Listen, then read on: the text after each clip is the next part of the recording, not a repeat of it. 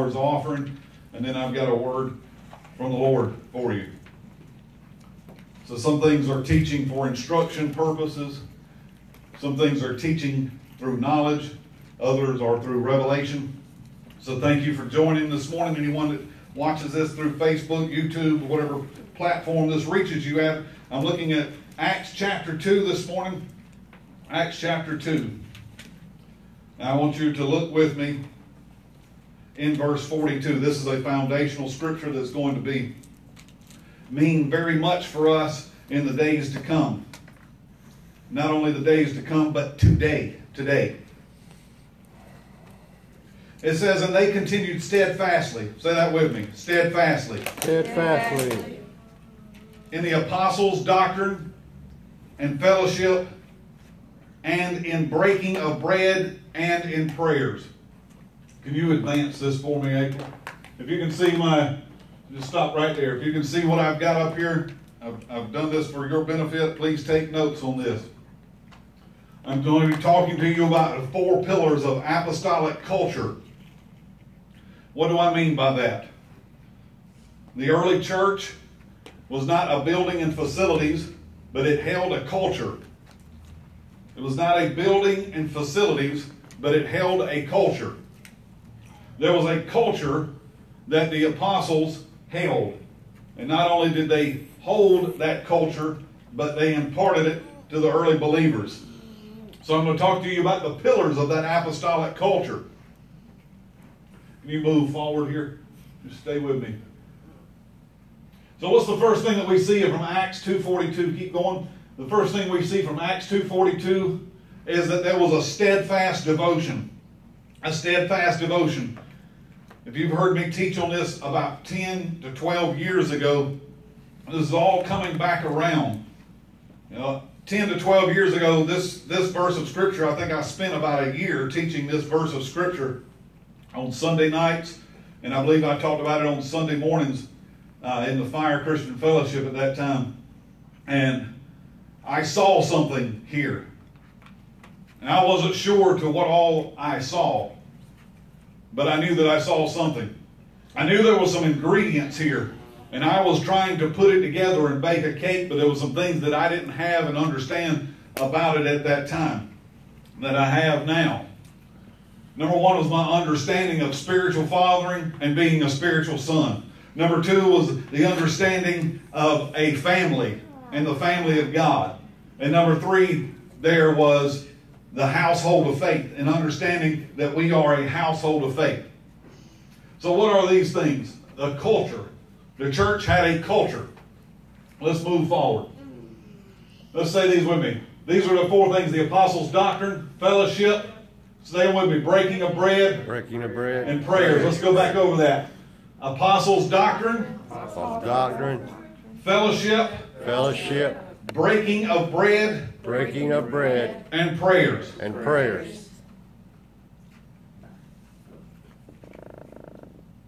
Now we can see, if you begin reading and studying the book of Acts, this is what the church in the book of Acts operated from. Yes, they operated in the power of the Holy Spirit, but when you look at everything that was happening, Luke, who wrote this under the inspiration of the Holy Spirit, tells us that these were the 4 pillars to their entire culture of the church.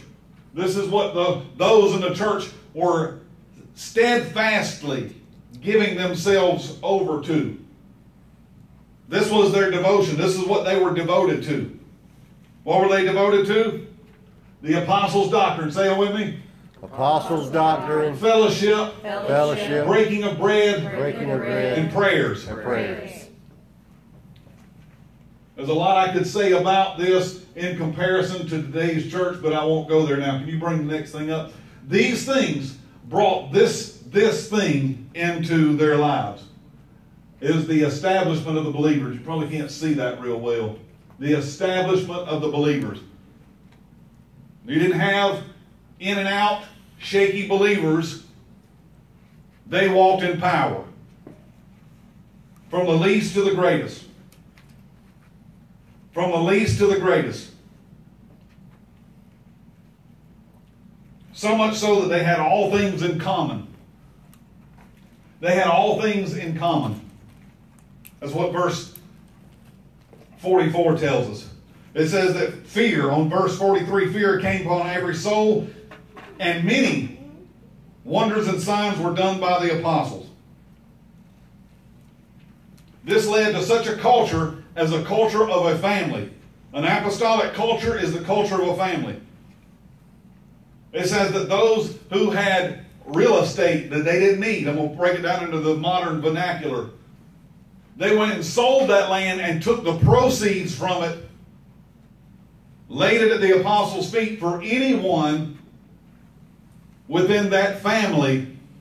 If they had need, the need was met.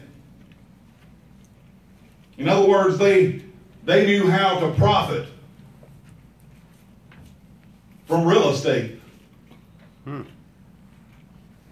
Whatever they had invested in it came back to them, but whatever the profit was, they came and laid the profit at the apostles' feet.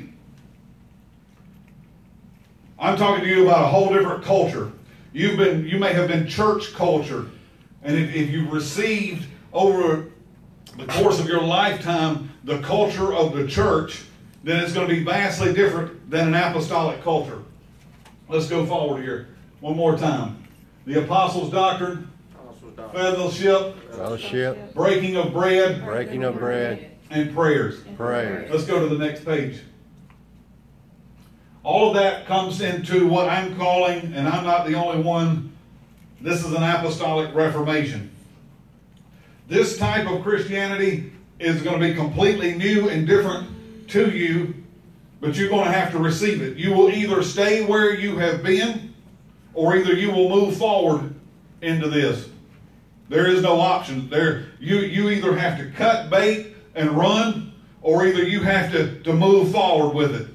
You'll either stay in the old season, you'll stay in the Pentecostal charismatic season, and if you do, you'll die in that season. Or either you will move into the new season of God.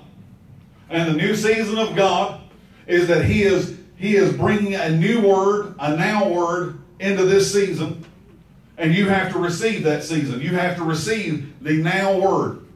And the now word is that there's an entire apostolic reformation that's happening. It's happening on the whole planet. That's right. Unfortunately, we as our civilized American minds have it, we are on the tail end of this. This is foreign to us because it's been on foreign shores. This is the mind and thinking in South Africa. This is the mind and thinking in Asia. This is how they think. A culture is how you think. You've been cultured to think churchianity, but you have not been cultured to think kingdom. The apostolic culture is a kingdom culture. It is a kingdom mindset. This won't happen overnight. You're going to have to hear these things over and over and over. You're going to have to be connected to it, and you're going to have, because it has to get in you. It has to get in you. So what is this thing, the Apostles' Doctrine? I'm going to focus on this one first, and we'll cover the next over the next course of weeks. The Apostles' Doctrine. Let's move forward. First of all, let's get some understanding of who the apostles were. The apostles were fathers. They were fathers to the church. And still are. Those whom God has called in the earth to be apostles, we know from 1 Corinthians 12:28, he said that God set in the church first apostles. What are they? Apostles are fathers. They're fathers. They're fathers in the faith. Apostles father a culture of spiritual maturity. That's what they will do. So we have to understand when it's saying the Apostles' Doctrine. We have to understand what an apostle is. An apostle, Paul said that he was a father. He said, you had 10,000 teachers, but you haven't had many fathers. And for this cause, I have begotten you in the gospel and have become a father to you. He didn't say he was a pastor. We've had a pastoral model. We have had a pastoral pattern in the earth. But we have not had the fathering model in the church. This apostolic reformation is going to be a reformation of church culture. What do I mean by that? How church has been done, how church has been viewed, how everything that you've experienced is changing, is going to change. How are you going to experience God in this new season? You're going to experience Him in the family. Let me say that again. You're going to experience Him in the family. Whereas you may have gone to church before looking for Holy Ghost goosebumps, that's not going to be the mark of this season. The mark of the man in this season, the mark of the woman of God in this season, is not going to be how gifted she is, how talented she is, how eloquent he is, how well he can break down the Word of God, but what will be celebrated in his life will be character. His character will be that which is celebrated. Why? We have watched over many years now. We have watched those who have risen up in ministry, who were gifted, talented, but did not have the character to carry it. And we have watched over and over and over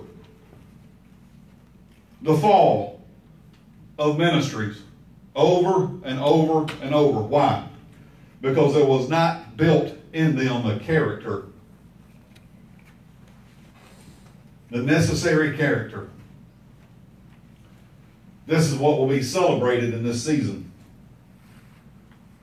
Let's move forward. How does this apostolic doctrine come forward? What is it that the early church possessed?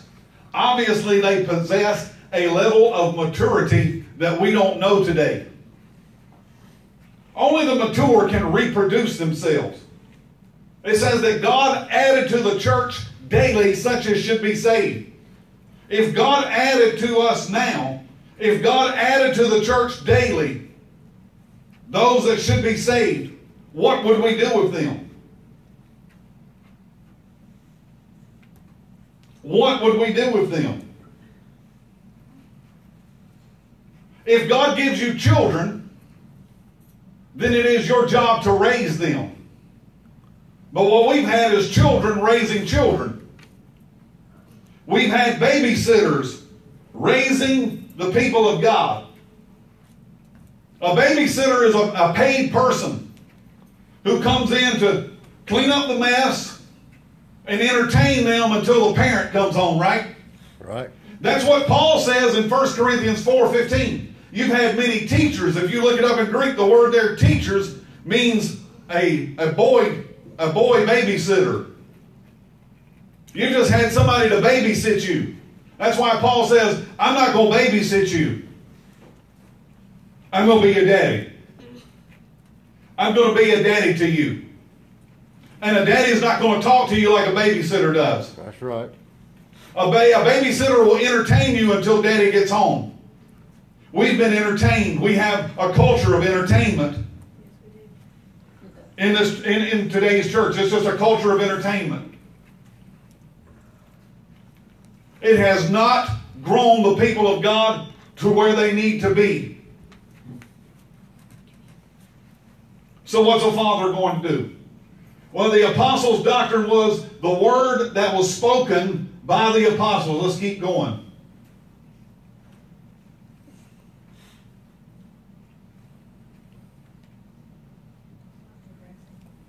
What'd you do, April? Right. She will get. Hit escape and go out. There we go. You're clicking too many times there. Now it's showing you the bottom. Now you can go. To the bottom.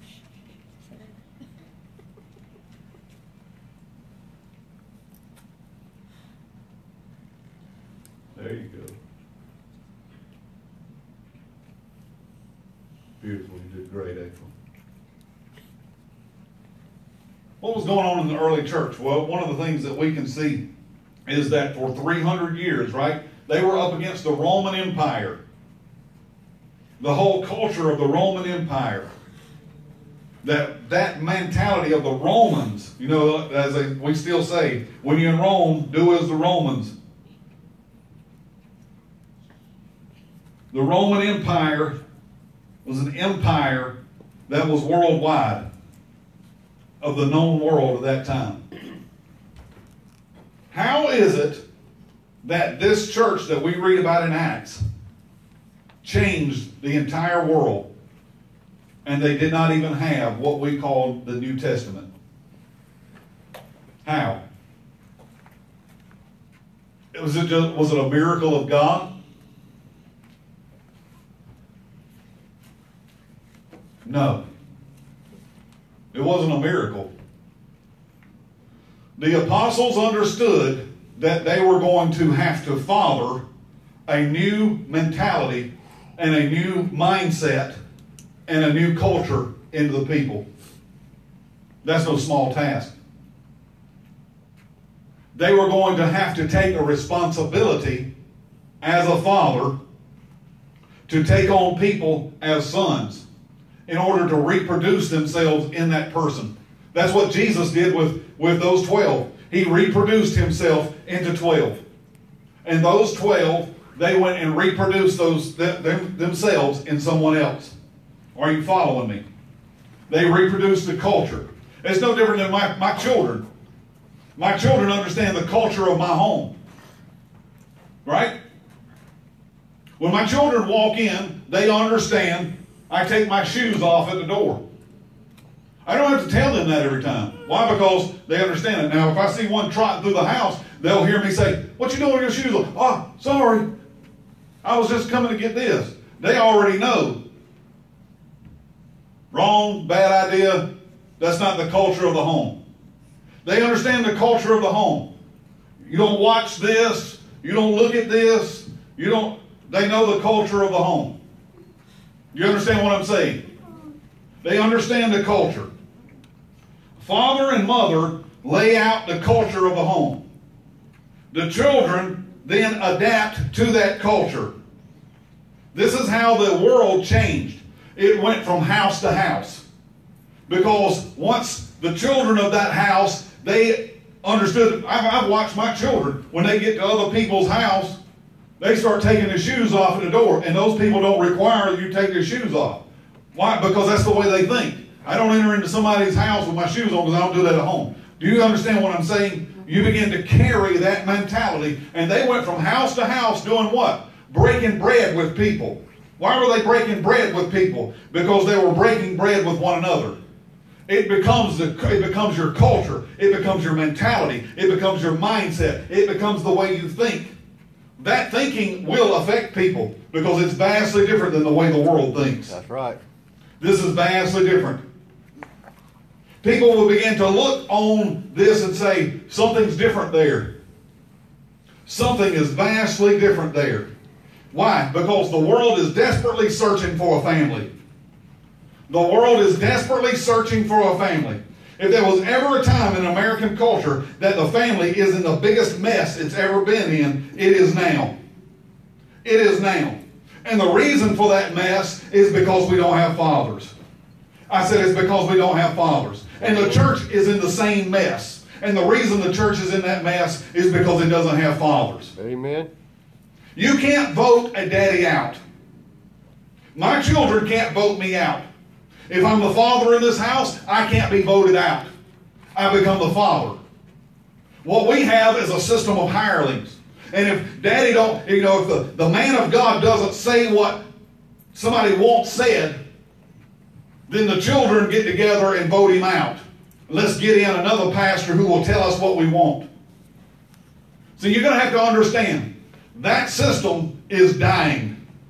It's on its way to the grave. Yep. The funeral is already happening. God is not in that day.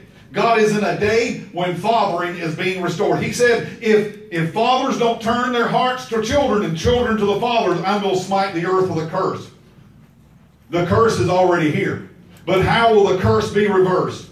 We're going to have to go back to the pattern. We're going to have to go back to the model. We're going to have to go back to what was established in the beginning. I do believe this. God said in this word, in the book of Acts, that the former house, it will not be greater than the latter house. This former house that was built, it will not be greater than the latter house. The latter house will be greater than the former. That's right. The latter house will be greater than the former. Yes. God is going to have what He said. Amen. God's Right. going to have His way. Yes. With or without you. Amen. You can stay in Egypt.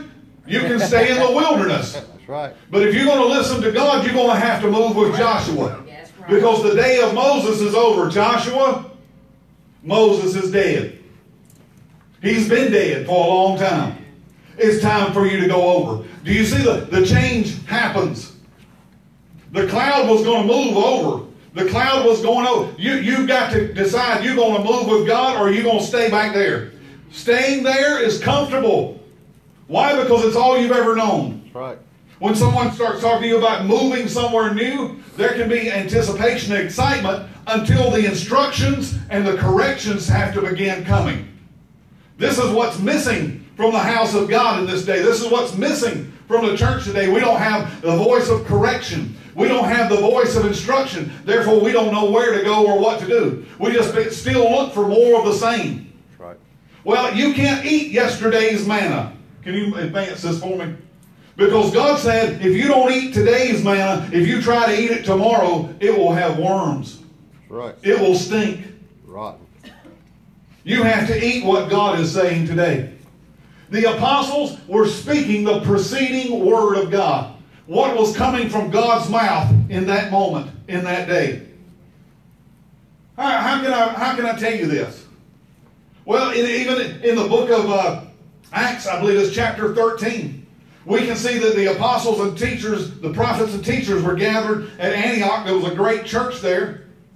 And the Holy Spirit said, separate unto me Paul and Barnabas. That was the now word. So, you can't as a son and daughter, you can't sit there and say, well, let's pray about that. No, the word came forward, separate me Paul and Barnabas. There's no question. How is there no question? Because there is a system of set authority. You have set people over you in the Lord. When that person has spoken, y'all start thinking, oh, I don't know about this. This is how God's moving. When Moses said it's time to move, they moved. When Joshua said it's time to move, they moved. You didn't question authority. They didn't question the set person of the hour. People were not questioning the apostles. Someone could have come along and said, well, who's Paul? Who's Paul?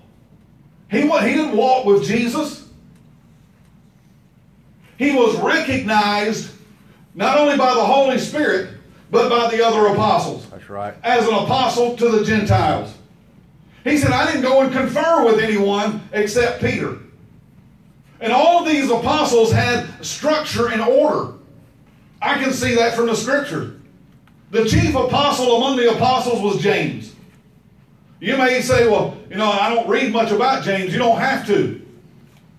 Because when they had a meeting and gathering of the apostles, when James spoke, that was the end of it. Right. And I can tell you this too, that when Herod went after the apostles, he went after the head first, and James was the first one to die. And when he said that he saw that it pleased the people, then he was set to kill Peter too, because Peter would be the next in line. And then John, Peter, James, and John. There's a lot to be said about James. James didn't say much. You don't have to say much when you walk in authority. When you walk in authority among those who have authority. You can only have authority if you are under authority. That's right. You can't walk in authority unless you are under authority.